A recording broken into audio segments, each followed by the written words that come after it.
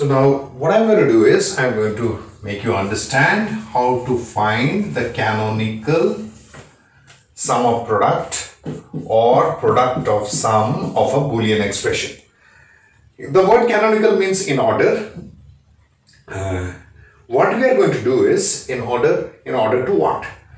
So canonical sum of product means each term of a Boolean expression should be having all the literals in it. That means for sum of product expression, every term should be a min term, in other words. So what I'm going to do is, suppose say for example, we have an expression something like this, a plus b dot c. This isn't canonical. Why? The reason behind this is, every term, there are two terms, term 1 and term 2. And there are three variables, a, b, c. And every term do not contain all the variables. Only if all the term contains all the variables, only then we can tell canonical sum of product. That means all the terms are min terms in canonical sum of product. So there are two methods of finding the canonical SOP of a Boolean expression. There are two procedures. What are they? One, first algebraically, which we have already learned just now, and the other one is using truth table, where we have learned how to find the SOP or POS expression from a truth table. That's pretty simple. What we are going to first learn is using algebraic techniques, how we are going to find the canonical sum of product form. So this is what we are going to do. Suppose we have an expression something like this, a plus b dot c. Now in this first term, what is missing? B and c is missing. In the second term, what we are going to do? In the second term, what is missing? A is missing. So what we are going to do is, we are simply going to write a dot 1 plus b dot c dot 1. Now why 1? Because I am not changing the expression, because a dot 1 is a and b dot c dot 1 is still b dot c. That is, I am not changing the expression. That is very important.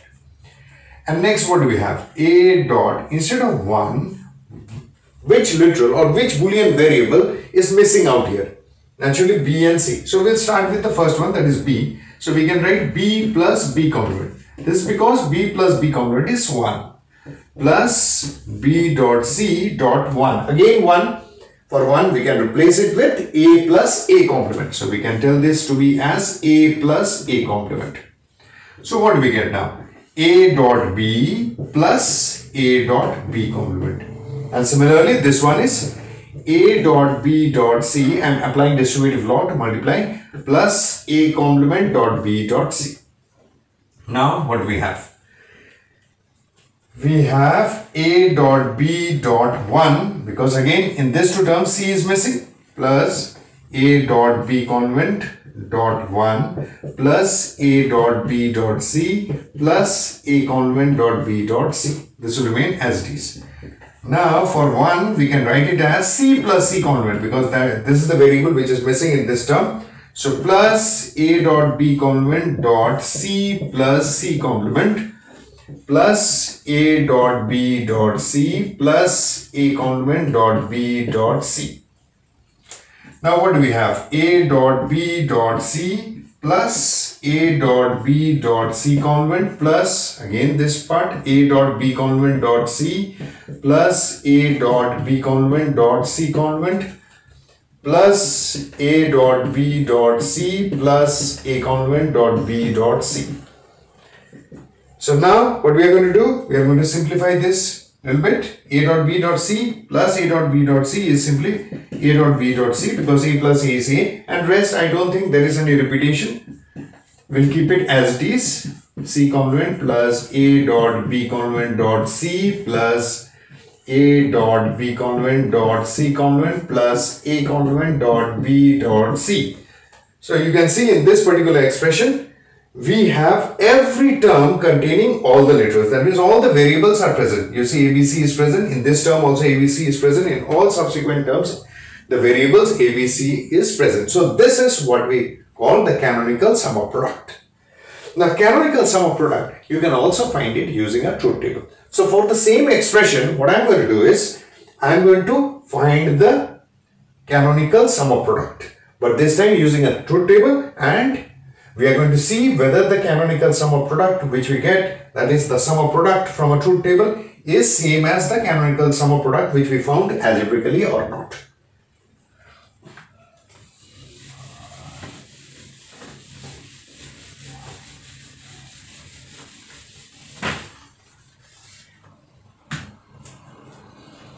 So here we are going to use the truth table technique. So A, B and C. Let's write the combination 3, 4. Again 1, 2, 3, 4. So we have 8 combinations. And then 0, 0, 1, 1, 0, 0, 1, 1. And then 0, 1, 0, 1, 0, 1, 0, 1. Now we are going to first do the AND operation, B and C. So 0, 0, 0, 1. Sorry, this is 0, this is 0, this again 1. This is 0, 0, 0 and this is 1. Now what we are going to do? We are going to do A, OR, B and C. So this two will be ORing. So this is 0, 0, 0, this is 1, this is 1, 1, 1, 1. So this is what we get. Now we are going to find the sum of product expression. What we are going to get is the canonical sum of product. Let's see whether it works or not. So canonical, I'm just writing it. Canonical sum of product, because even in canonical sum of product, actually it is the sum of all the min terms. So let's do this. Out here you can see, look at the ones. In sum of product we always look at the ones. So what do we get? A complement dot B dot C. Look at the next one, that is A dot B complement dot C complement. Look at the next one, that is A dot B complement dot C. Look at the next one, that is A dot B dot C complement. And finally we have A dot B dot C. Now you try matching this with what we found when we found using the algebraic technique. You'll find that they are exactly same. So you can find either way, either algebraic technique, or if you find it too difficult to apply in an algebraic technique, you can always create a truth table and find the normal sum of product form. You will get it in the form of canonical sum of product. That's it. Now we'll try finding the canonical POS for a particular Boolean expression. Even for canonical product of sum, we are going to find first. I'm going to show you the technique for finding the canonical product of sum using algebraic techniques, and later on using truth table. Now suppose you have an expression something like this, and you can see that it's a product of sum, but it isn't canonical because all the variables are not present in every term in the product of sum.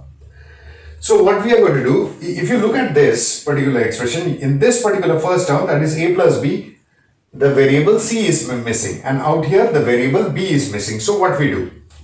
When we apply the algebraic technique, there we were ending 1 out there, and here we are going to OR 0. So what do we do? A plus B plus, we'll write 0. Similarly, A plus C plus 0. Now what do we get? A plus B plus, we can write C dot C complement.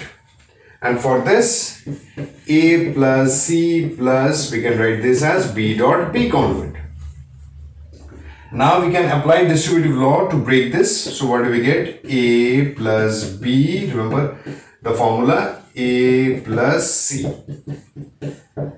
And here too, what do we have? A plus C plus B and A plus C plus B complement.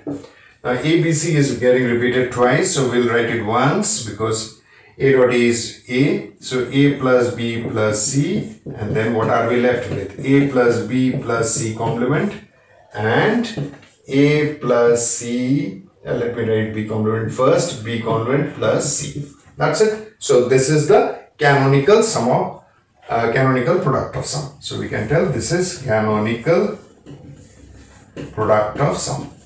So when we apply algebraic technique, we are going to add 0 to it. Now we'll try to find the canonical product of sum using a truth table. The technique is once again same what we had learned for canonical sum of product, but this time we are going to find the product of sum expression.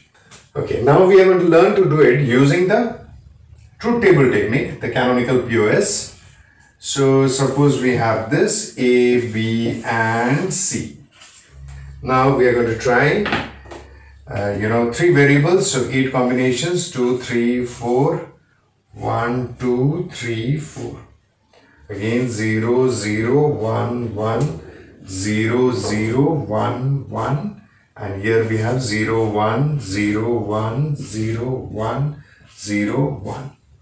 Now we'll start with the first one, that is a plus b. So we'll find a plus b. So here we have 0, 0, 0, 0. Sorry, this will be 1. This will be 1 because it's OR. So here we have 1, 1, 1, 1. And then what are we going to do? We are going to find a plus c. And in a plus c, again this one 0. And then we have 1, 0, 1, 1, 1, 1, 1. And now what we are going to do is we are going to find a plus b dot a plus c. So this is what we are going to find. So here multiplying this we get 0. This is also 0. This is 0. And rest is all 1. You can see that. Now we are going to write the canonical product of sum. And what do we get? Look at the first 0. In product of sum, we always look for the zeros, remember? So for the first 0, what we have is a complement plus b complement plus c complement. Sorry, a plus b plus c, because this is what we have for canonical, for product of sum. 0 will remain as it is and 1 will become its complement. And next what do we have? We have the next 0, that is a plus b plus c complement. So we have a plus b plus c complement. And finally we have one more 0, that is a plus b complement plus c. So this is what we have. So this is the product of sum and as well as canonical product of sum. And why canonical? Because every term in this particular expression have all the literals or all the variables out here. So hence it is canonical product of sum.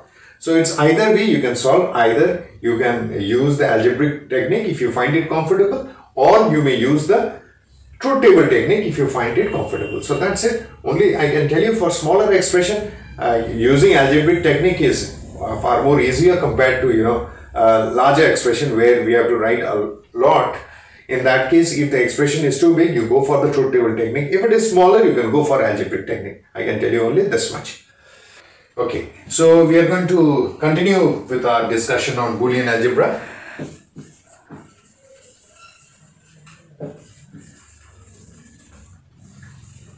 And today what we are going to do is we are going to learn about the different secondary operations or secondary laws. So I can write secondary laws or operations in Boolean algebra. So today we are going to start with that. So what are the different secondary laws in Boolean algebra? So what are they? First, number 1. The first one, what we are going to do today is the NAND law. NAND is actually opposite of AND. That is not of AND. So if I design the truth table, it is something like this. Input and output. I am taking two input truth table. So if A and B are the two inputs, so what do we have? 0, 0, 1, 1. Similarly 0, 1, 0, 1.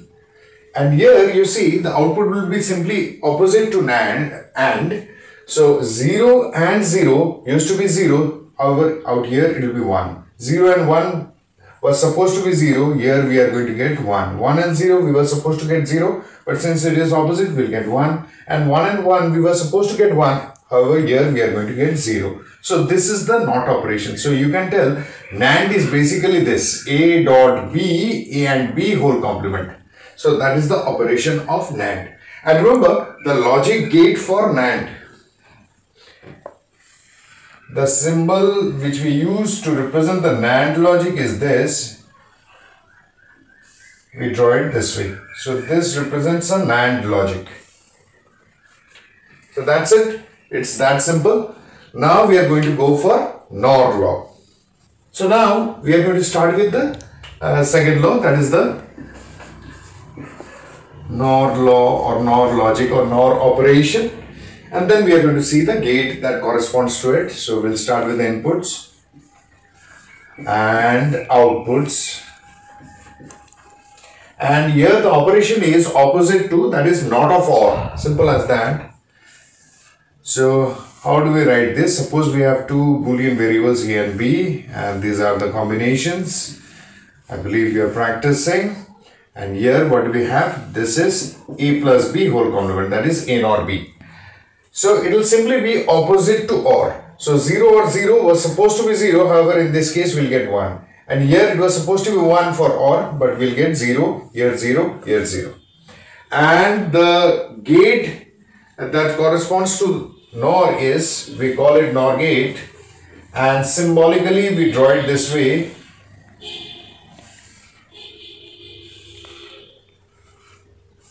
This is how we draw the NOR gate. That's it. Pretty simple, isn't it? Now we are going to learn one more secondary law, that is the XOR gate, XOR. Now for the third operation, that is XOR law or XOR operation, also sometimes called XOR, meaning exclusive OR, hence the name XOR. That means a special type of OR, it is understood with that. However, before going for the construction of this XOR, truth table, let me tell you a certain rule which is associated with XOR. So here I will write it for you. So now we are going to learn the XOR operation or the XOR law. It's pretty simple. But before getting deeper into the details of the XOR operation, we are going to understand the construction technique that is associated with the XOR operation. So this is what I'm going to write first. If the number of true inputs, if the number of true, that means 1, inputs is odd, then the output or result is 1, otherwise 0. So this is what we get for the XOR operation. We'll try this now. Suppose this is the truth table which we are going to create, inputs and outputs. Now we'll try with the operation as stated out there. I believe you are keeping a note of everything, whatever I am trying to tell out here. So we have two Boolean variables A and B. Let's see what happens. 0, 0, 1, 1. So I have this 4 inputs possibility 0, 1, 0, 1. And now what do we do? Look at the first, if the number of true inputs. Now in the first row, how many true inputs are there? That means how many ones are there? In the first row, there are no ones. That means it is considered to be having 0 ones. So if it is 0 number of ones, 0 will be considered even number. So if it is an even number, we'll write 0. Only when it is odd, then the output is 1. Otherwise, the output will be 0. Look at the second row. How many ones are there? In the second row, there is a single one. And only one, true input is there, indicating that the resultant is odd. So if it is odd, we'll go for 1. Again, in the third row also, we have a single one. So we'll call it odd and therefore the result is 1. In the fourth row, how many ones are there? There are 2 ones. And 2 is an even number. So once again, it's 0. So this is what we get. And symbolically, we write it this way. A XOR B. So this is how we write encircled plus. That's the symbol which we use to represent the XOR operation. And the XOR gate. Of course, that is left out. XOR gate. The XOR gate, a modification of the OR gate, because it's special type of OR gate, exclusive OR.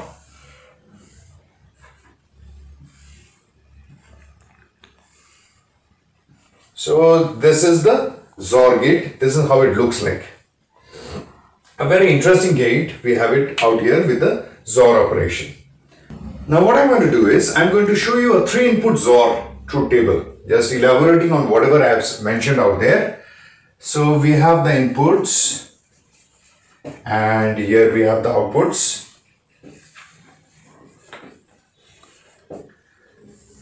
So here what we have, now we are going to find the XOR operations. So A XOR B XOR C. So what do we get? So out here you notice that out here how many ones are there? In the first row there is no 1, so 0. That is considered to be even. So we'll write 0. Now out here in the second row there is a single 1. So 1 is an odd number, so therefore 1. Again out here 1, so odd number 1. Out here how many ones are there? 2. 2 is considered even, so therefore 0. Out here single 1, so that is an odd number, so we'll write 1. Out here 2. 2 is an even number, so we'll write 0. Here how many are there? 2. 2 is an even number, so we'll write 0. Again out here 3. 3 is an odd number, so 1 is the output. So this is what we get for the 3 input XOR truth table. So this is how we do it. Now we'll go for the next one, that is the XNOR gate or XNOR operation. XNOR law or XNOR operation, this is what we are going to learn. This is basically opposite of XOR. So whatever you have learned with XOR is just the opposite. You can imagine it to be the not of XOR. So here if the number of true input is odd, then the output instead of being 1 it will be 0. And reverse is the case when the number of true inputs is even. So this is what we get. Suppose we have the inputs and we have the outputs. So what do we do? Pretty simple. AB 0 0 1 1 0 1 0 1. Now refer to the XOR truth table. 0 and 0 we were supposed to get for XOR operation. What were we supposed to get? We were supposed to get out here 0. However, we'll get out here 1. Similarly, 0 and 1. We were supposed to get 1. We'll get 0 out here. Just the reverse. And here 0. Here again 1. And symbolically it is written as A XNOR B. This is how we write encircle dot. And the XNOR gate corresponds to this particular symbol. So we write it this way.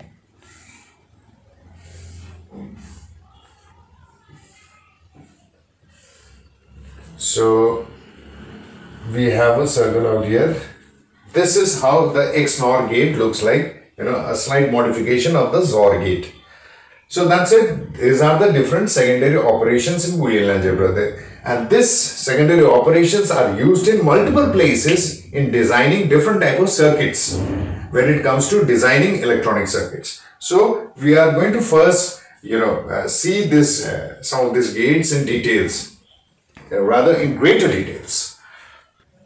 So now I am going to talk about the two gates which we have already seen, that is NAND and NOR gate.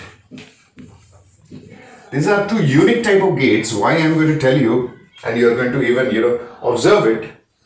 That is, these two gates are called universal gates. Universal gates. Now the reason for calling them the universal gates is, it is possible to create every other gate using either a NAND gate or a NOR gate.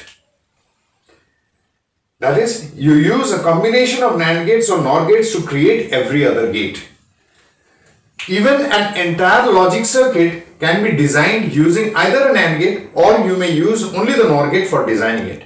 Now, this makes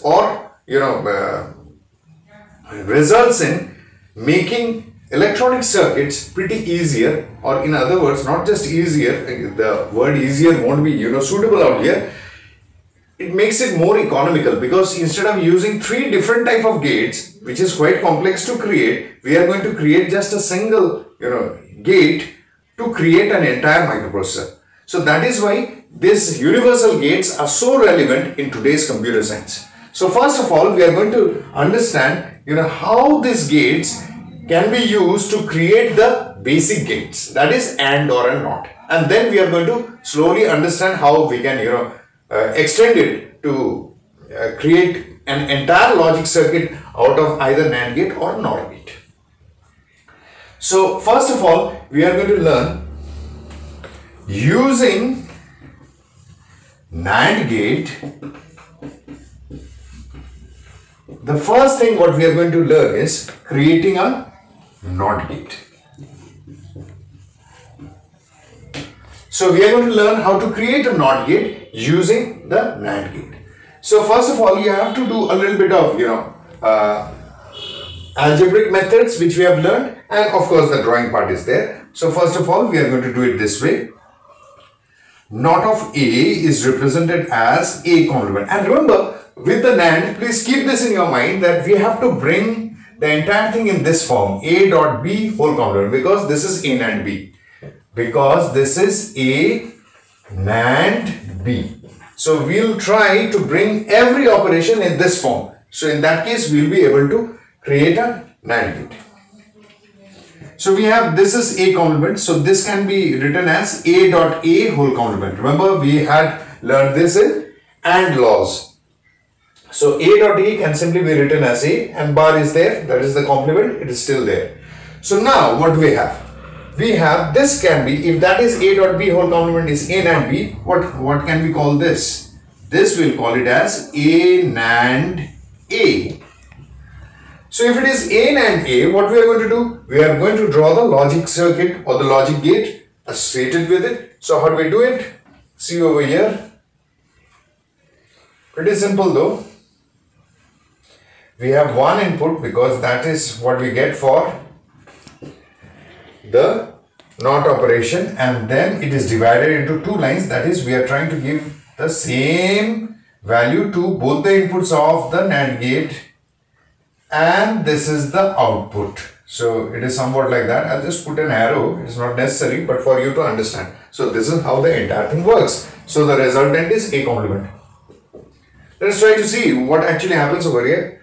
I'll give you a small instance that it is working exactly like the NOT gate. Let's see. Suppose the value of A is 1. Now this 1 gets divided in two segments. That is, we get 1 out here also and we get 1 out here also. Now you refer to your NAND truth table. 1 NAND 1. What did we get in that particular row? You'll find that we got 0 out here. So when the input is 1, we got 0. This is exactly how the NOT operation works. Now we'll try with the 0. Let's see what happens. Just rubbing this out so that you do not get mixed up. So now if it is 0, when we divide this, there are two inputs which are 0. So if it is 0 NAND 0, look at the truth table which you have learned for NAND, we got it as 1. So whenever we have 0, what is the resultant we get? We get 1. So isn't it working exactly like the NOT gate? So that is why we call this the NOT gate. However, we use the universal gate NAND to design the NOT gate. So I believe you understood the technique of designing a NOT gate using a NAND gate. So now what we are going to do is, we are going to try drawing the second one, that is OR gate. We'll try drawing the OR gate using the NAND gate. So this time what we do, we'll write it this way. A or B can be simply be written as A plus B. This can be written as A plus B double complement. You see, this is also called involution law. Why? Because A complement is always A. Because you can understand, suppose A is 1 and 1 complement is how much? 0, and 0 complement is how much? 1. So whatever is the value of A, you always get that. So we can tell A plus B is equal to A plus B double complement. That means I am not changing the statement in either way. I am complementing it twice. Now what I am going to do is, the inner complement, what we have is, I am going to break that. Using, remember the famous De Morgan's law. So we are going to break the inner complement using De Morgan's law. So how do we do that? We write it this way. A complement dot B complement whole complement. What I did was, I just broke the inner complement. So A plus B whole complement became A complement, plus became dot, and we have B complement. The outer complement is still there.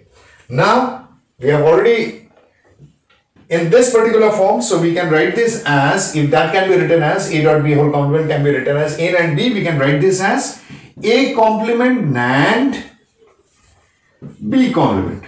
And what is A complement? A complement, we have just learned that it is A NAND A. So A NAND A NAND B complement is similarly B NAND B. Pretty simple. So the entire operation can be done using the NAND gate. So I'm going to try drawing the logic circuit related to this. So I have A, and from here what do I have? A and A. Similarly, what do I have? B and B. So I'll draw once again from here.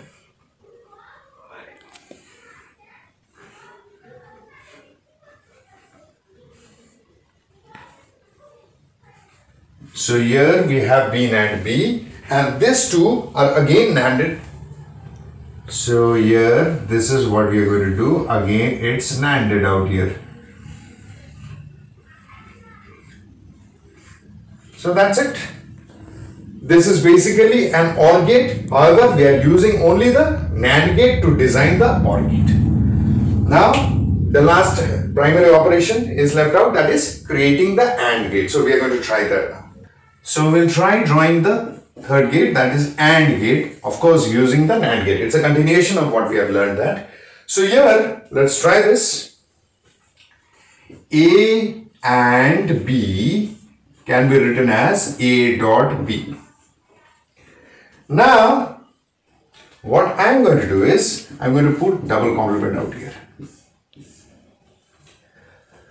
Just like the operation which we had done for the OR gate.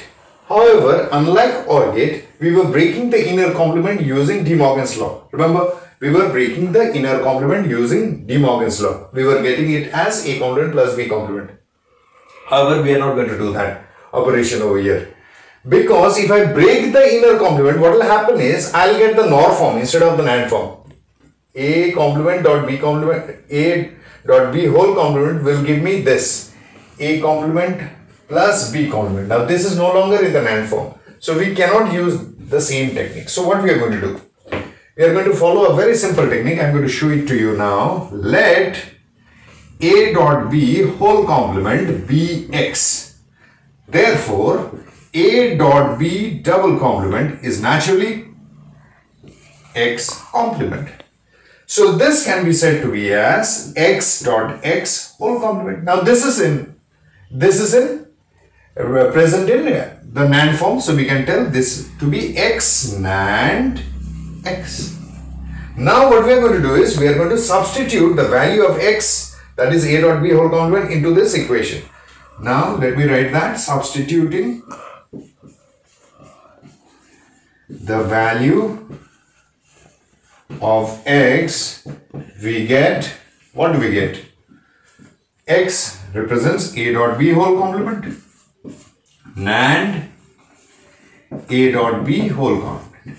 So this can be said to be as A NAND B NAND A NAND B. So I got the entire stuff using only the NAND gate. So if I draw the logic circuit, it's pretty simple. First of all, let me draw A NAND B because it's been NANDed twice. So simple, first of all, I'll draw A NAND B. That's pretty simple. You see over here, A NAND B.